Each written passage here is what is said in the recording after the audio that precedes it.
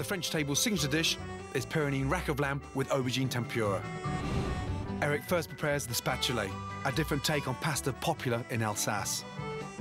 He whisks with water, eggs and creme fraiche, and pipes the spatula into boiling water to blanch. Really cold water, stop the cooking straight away. To make his puree, Eric scores an aubergine, adding oil, salt, nutmeg, herbs de Provence and bakes. He blends the baked flesh with a knob of butter. We sell loads of portions every night.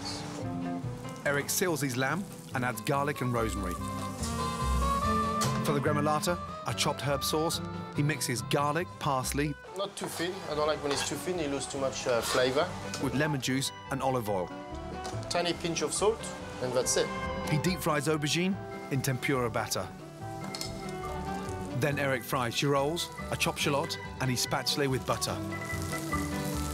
And adds white wine and cream.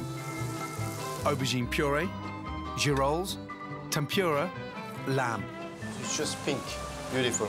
It's not nice to ask for well done in a restaurant.